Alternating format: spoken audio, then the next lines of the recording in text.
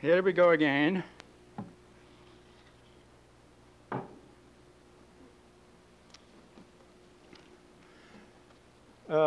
The program announcement over the music might need explanation what dulles means.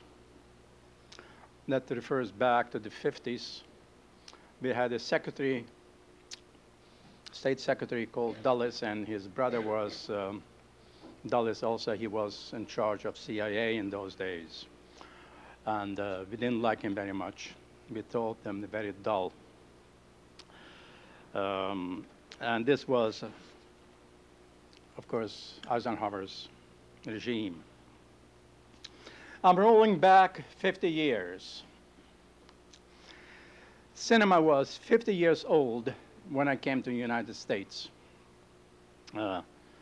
Only 6 years ago, we celebrated 100th anniversary of cinema. It's almost fits into one's lifetime, the entire history of cinema.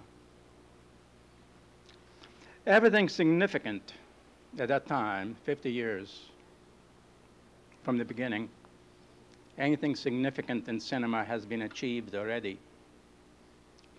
The history of cinema has been written. D.W. Griffith, Chaplin, Keaton, Rossellini, von Stroheim, Eisenstein, Vigo, Renoir, Mayer, etc., etc. Not only the history of cinema, but also the history of American literature was written at that time. Faulkner, Dreiser, Hemingway, Dos Passos, Arthur Miller, Ezra Pound, Whitman, Sandberg. What else we had 50 years ago? Men wore very wide trousers with cuffs at the end, and women wore extremely wide skirts and very, very red lipstick. Kissing sometimes was a problem because a problem both ways.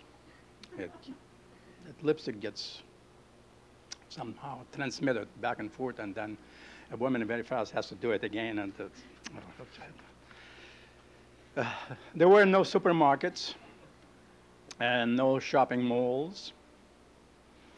And when I came to the States, the ration cards were just sort of disappearing. Perhaps you didn't know that during World War II, many items like butter and milk and gas was rationed in this country. Many, many items. You could buy, you had to carry a little booklet with clip-on, little clipping areas where they punch out or cut it out. Only that much you can buy a month or a week, depending on the product. That was disappearing when I came into this country. Also, there was no independent cinema, only Hollywood. But we had, this is unstable. We had Connie Francis, Fabian, Frankie Avalon. This is going to be on your midterm test, to recognize these names, knowing that every one of these names was bigger than 5 Madonnas put together. That was the music world. Also, we had Senator Joseph McCarthy. And if you are quiet and listen well, you'll hear him still screaming down there in hell. He will do that for the rest of his eternity. If you don't know who Senator Joseph McCarthy was, better find out.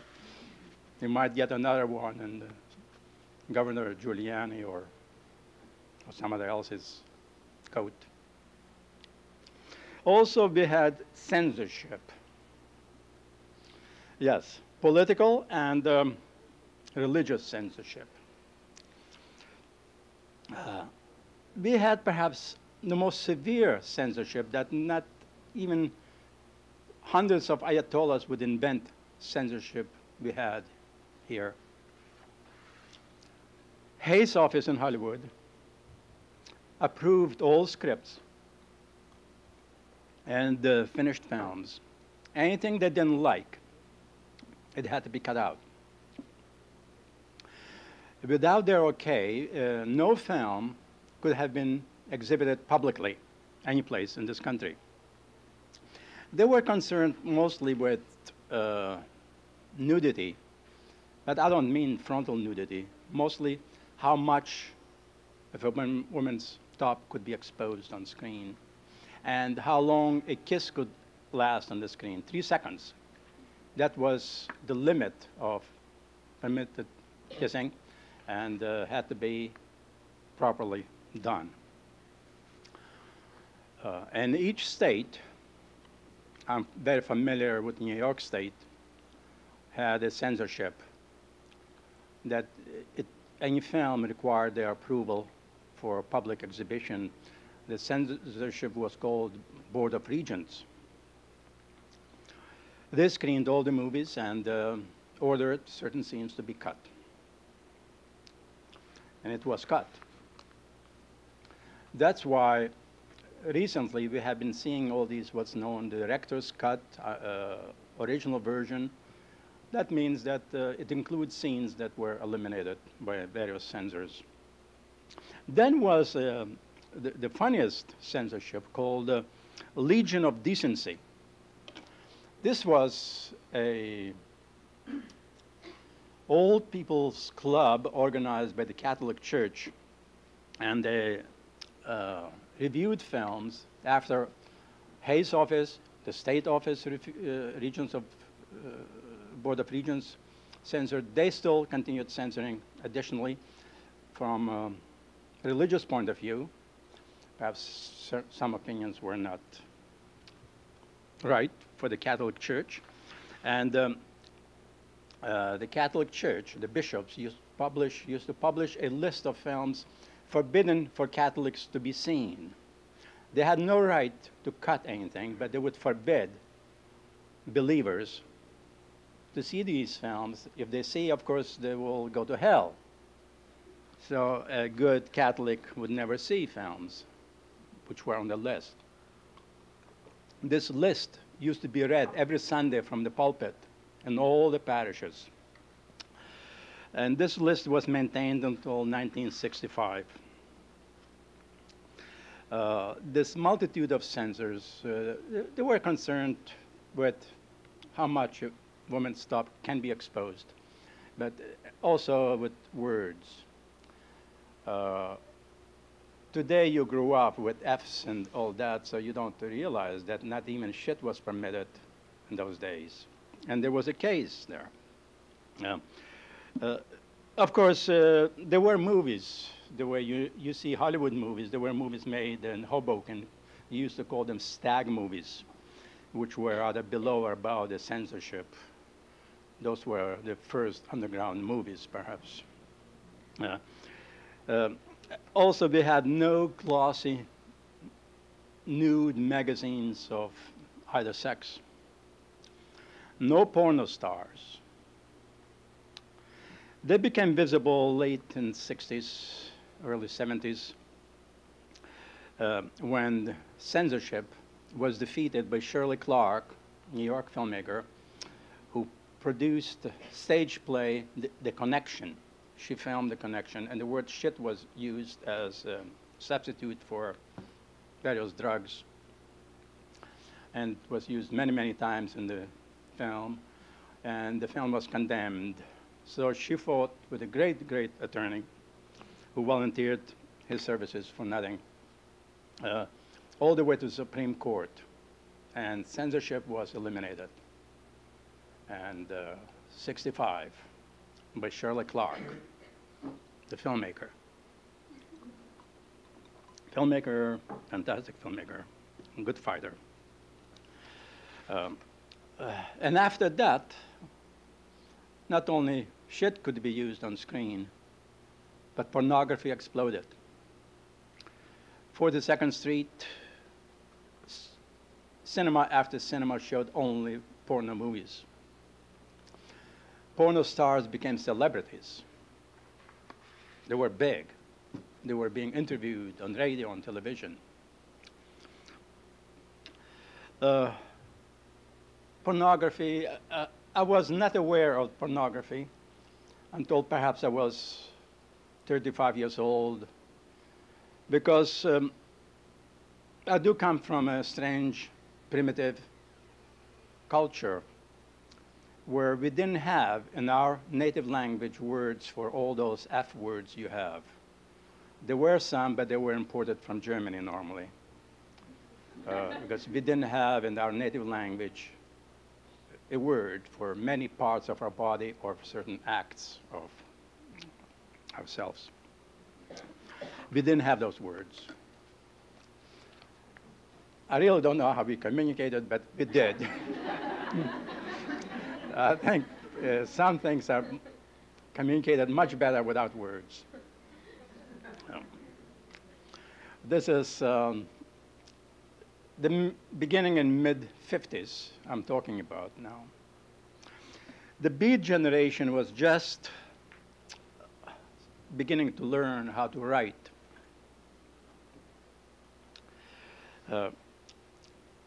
When people think about the Beat generation, they always think about writers and poets of those days. But there were Beat painters, dancers, and filmmakers. 2 years ago, in Italy, Biennale di Venezia, organized the 50 years of the Beat generation to celebrate the output in all forms of art. And I was honored to open the exhibition, the festival that lasted a month, with my film, Hallelujah the Hills. I didn't know that was considered Beat film, but apparently they thought it was a Beat film. So I was very, very happy.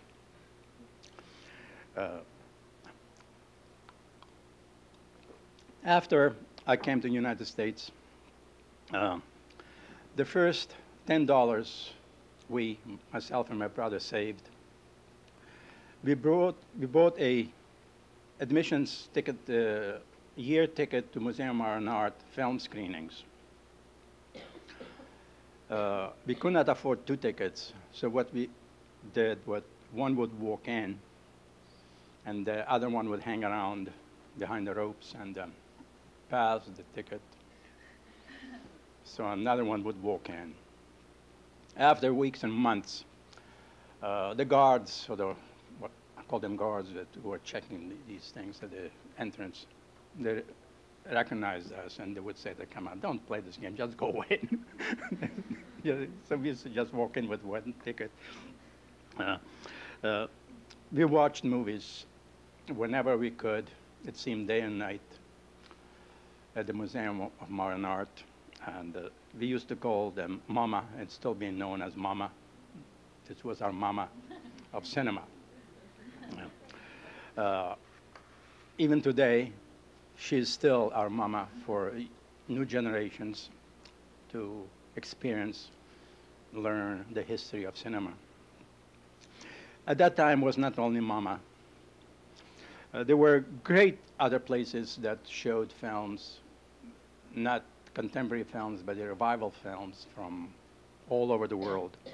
Fifth Avenue Cinema showed only French revival movies. Thalia, a year-long festival, double features. These are always double features. Year-long festival of all foreign films. Means 2 films a day. You end up with seeing over 700 movies a year. And all those film clubs we had, Theodore Hub Film Society, Cinema 16. I had my own film forum, but it went belly up in about less than two years. We had no money. Laugh In on 42nd Street showed only shorts, comedy shorts. Stanley Cinema showed only Russian movies. And all these showcases, of course, are gone except Dear Mama. There was one film book published a year. If you have gone and seen the shelves of books and any books, large bookstore in New York, you'll see perhaps 1,000 books published a year. Everything is being published now. At that time, the entire film library could be carried under one arm, perhaps. We had no books. There were only one magazine, film magazine in the United States, one in England, one in France, and one in Russia. And there were no film schools, no film departments at colleges and universities. Movies, as we understood, were made in Hollywood, had no business in academia. We call them movies now, of course, we call them films. There were no colleges giving courses called Experimental Film 101. What the hell is that? Like having a course in literature saying Creative Writing 101 or Creative Painting 101. What the hell is that? Art making cannot be taught in school because art is a revolution. No amount of grant money will ever produce art. I'll talk about that next week. In those good days past, there were no MA or MFA or PhDs in film.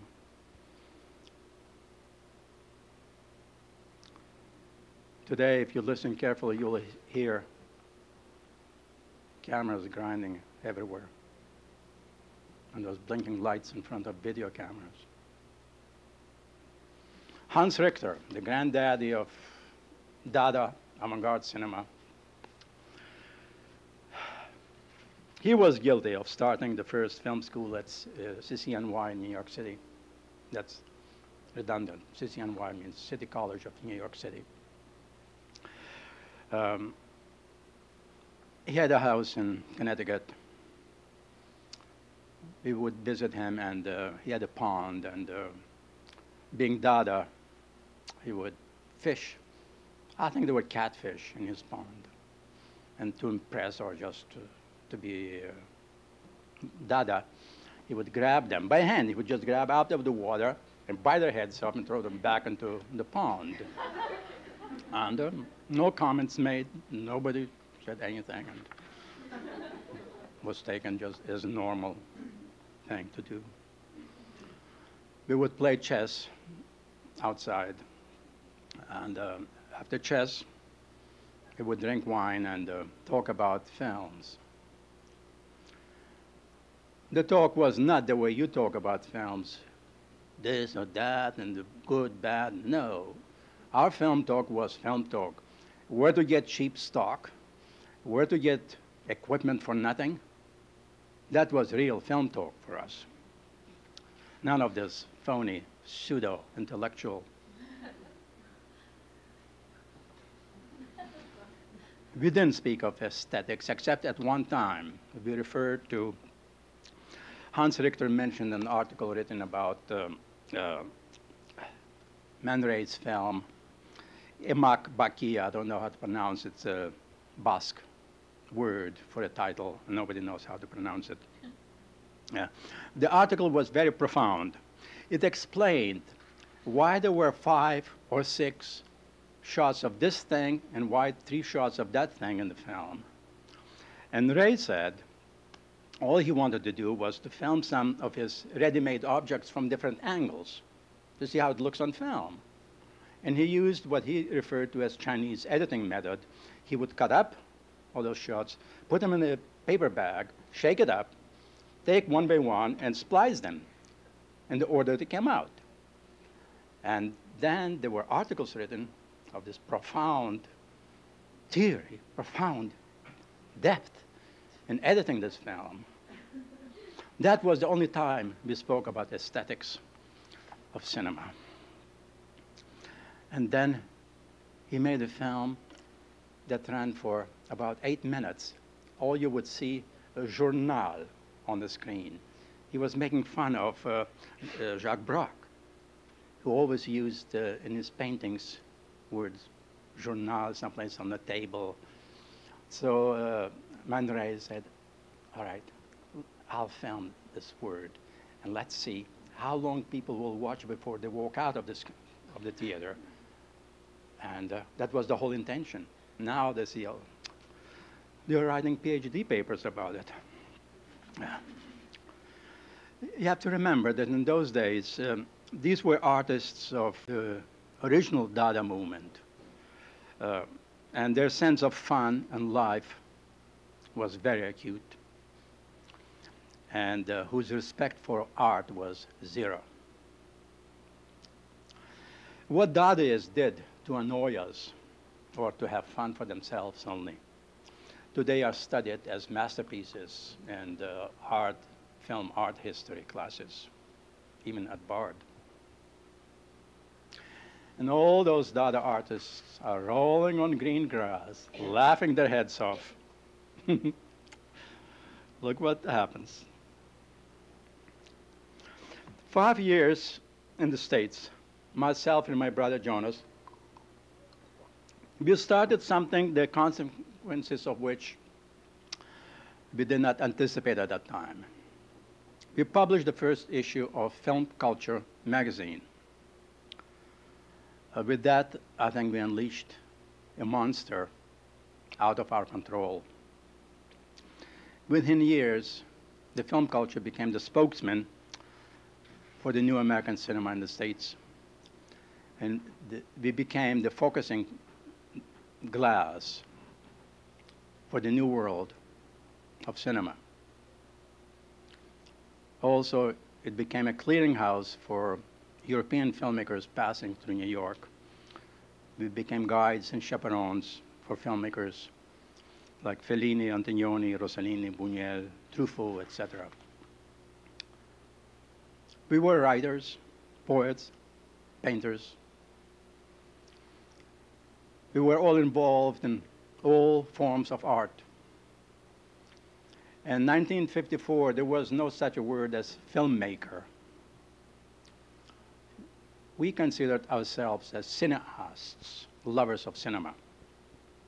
The word filmmaker came in much, much later when people started to apply for grants to make films.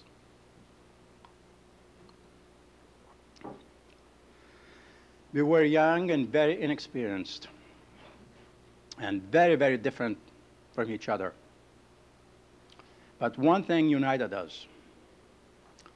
We were unhappy with the cultural and art scene around us. When I say we were unhappy with the state of art scene, we were unhappy about cinema, architecture, poetry, literature, music, you name it. We were angry. We wanted to cut down everything. We wanted to pull everything out with their roots and start fresh. No more rules, no rules whatsoever. No idols, no gods, because art has no rules, art has no gods. We are for the revolution. We started to write manifestos. As long as we admire the past, we are not free. We are still tied down. We are still tied down by the rules of the past. We cannot fly. These were part of our statements in public and press. We said, let's turn our backs on everything that has been done till now. Our battle cry was, personal art, strip yourself naked. No more institutional art, no more academia. Damn with critics. We call them crickets. And to hell with all the museums. Museums are only for art which is dead already. It's not living. I'm going to do it my way, the way I want it. I don't care if you like it or you don't. I'm doing it. New literature was being written, new dance, new music, new cinema. Everything was fresh and exciting. That was end of 50s, beginning of 60s. That time means to me, simply, in few words, No more rules. Do whatever you want as long as it is pleasing to the eye, to the heart, or ear. Abandon all the prescribed rules. New songs were being written, songs that didn't rhyme anymore. Poetry didn't rhyme anymore. And novels didn't have a story. All this was unheard before.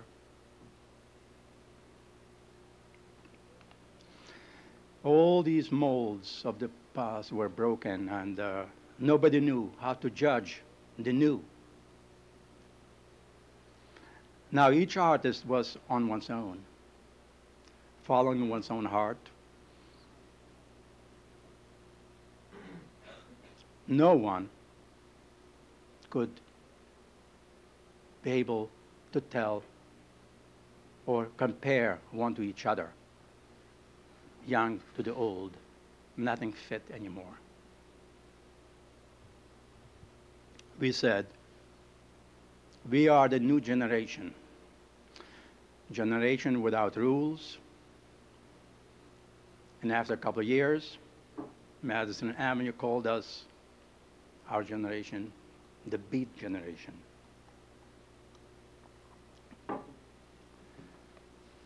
They had no business to interfere with us. They ruined us. People came out of woodwork. People like Jack Kerouac, Allen Ginsberg, Gregory Corso, Leroy Jones, known as Baraka today, Robert Frank, Larry Rivers, Andy Warhol, Yoko Ono, Stan Brakhage, Lucia Tukhachevsky, John Cage, Merce Cunningham, Eric Hawkins, and at the end, Mekas brothers. Everybody, especially in New York, was there together to start something new, and where it will go, they didn't know themselves. A new form of art emerged, happening. Capra and others, and today it degenerated in academic institutions as installation or installation art. Today you have to add art to everything to get grant money. Installation art, visual arts, video art, film art, bullshit art. And of course, out of all this, the fluxus grew out. The most glorious new neo-dada of our generation was fluxus. And film culture was always in the vanguard at that time. Still the focusing point in New York. As I said, at that time, people were not in villages yet. They're not separated into villages. We are painters, we are poets, we are that. We are still all together. Because we don't know what the hell we are doing. Those who made films, they danced. Those who danced made sculpture. Poets didn't do anything.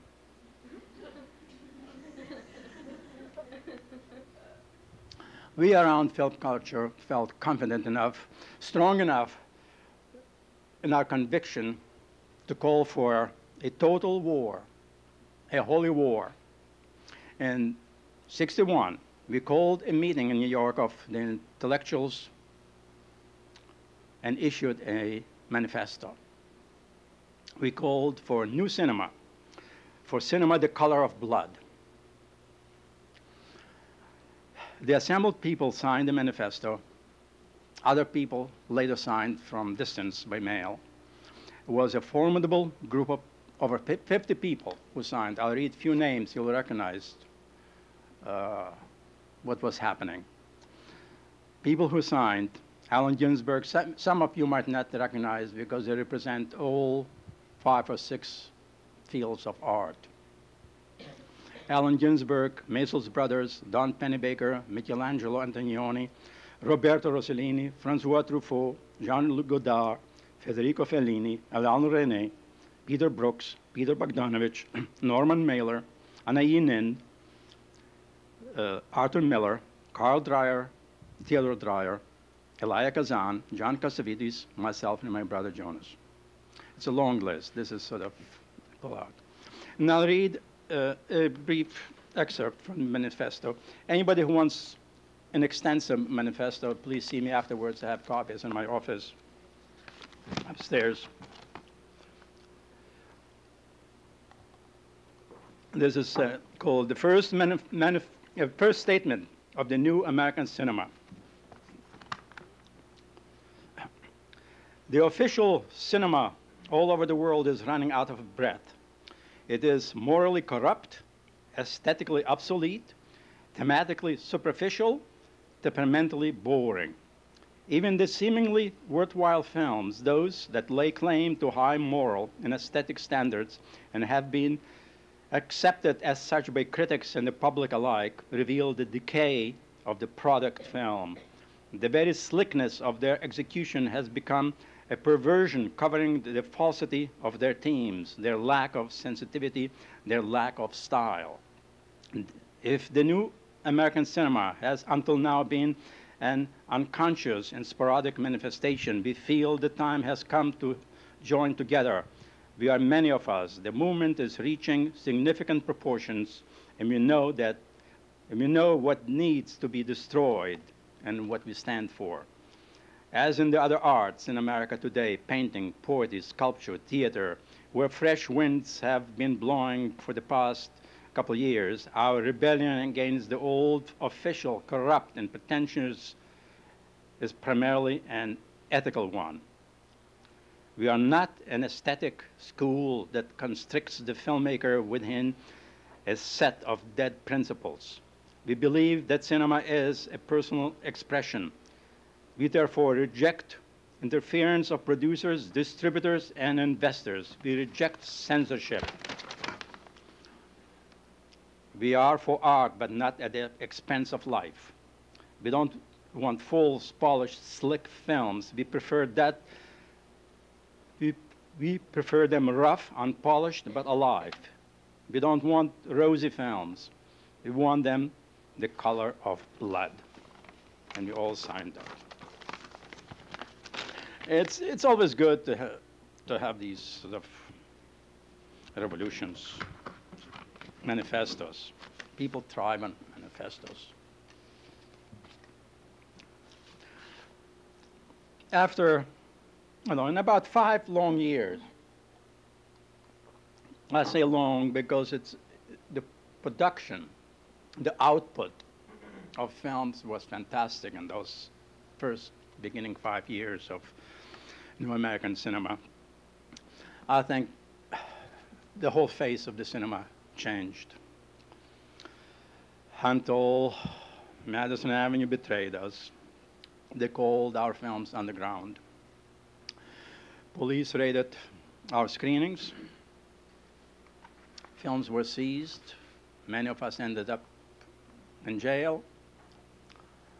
But that's the story of the theme of the next week's session, the underground cinema.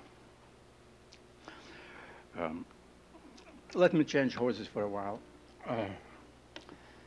I was asked by a couple of people why I'm showing certain films or why I'm playing certain music. And they wanted to have my opinion about films I'm showing. Many of the films that I show, I knew the filmmakers, and once you know a filmmaker, director, you cannot be critical. You have to like it or don't like it. But if you like it, your friends are friends, so you have to like it. Except Roman Polanski. And in my long, adventurous life, I had met many film directors, including Roman Polanski. He still thinks that we are friends. ever since we tried to burn a hotel in Montreal at one time. But we are not friends. I refuse to watch his movies, and I don't care that he's exiled. You know, he's exiled. He cannot return to the United States because he raped two 15-year-old girls. I think he deserves anything he gets. But my dislike of him has nothing to do with him.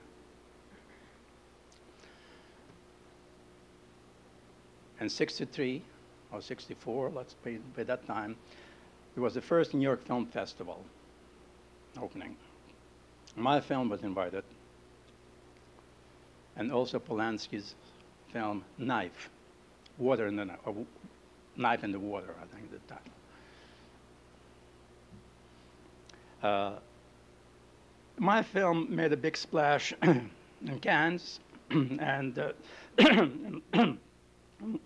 excuse me, let me get that frog out. And other European festivals. And Time magazine got very excited, and they decided to put a still from my film on the cover.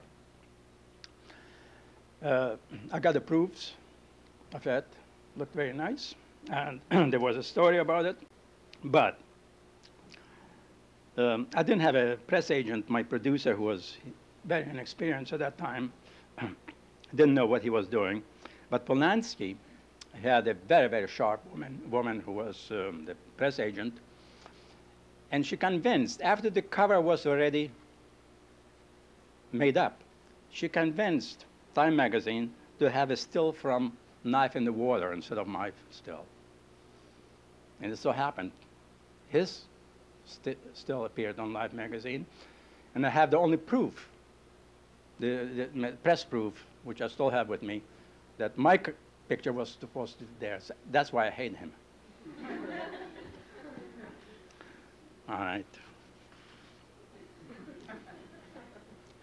In 1956, Fellini came to New York for the opening of his film La Strada. And naturally, we chaperoned him through the streets and showed him the sights at night. We took him to the Wall Street area, 3 or 4 in the morning, emptiness, those canyons of skyscrapers. We are walking. We come to this huge building, Federal, United States Federal Bank, I think it's called. It's massive, stone, marble, and doors were as high as St. Peter's Cathedral in Rome, 20 feet high, bronze doors. And Fellini sort of, wow, this is where the money is. He leaned on the door, and the door opened. Alarm, bells ringing, and within seconds we were surrounded with guns, pushed into the corner, and it looked bad. Fellini barely spoke English, and I spoke with very bad accent. My brother had even worse accent. And another friend, he had no accent, but he was born in Cuba. He was Cubano. It didn't look for us, and I had a beard. I thought, this is it. They're going to shoot us right there on the spot. And Fellini was still joking. He said, ask for money to make films. And we kept saying, director, Fellini, La Strada, film just opened a week ago. And we didn't get any farther than that. And then, but one guard said, I saw the film. If you are the director, whistle the tune from the film. I said, oh gosh.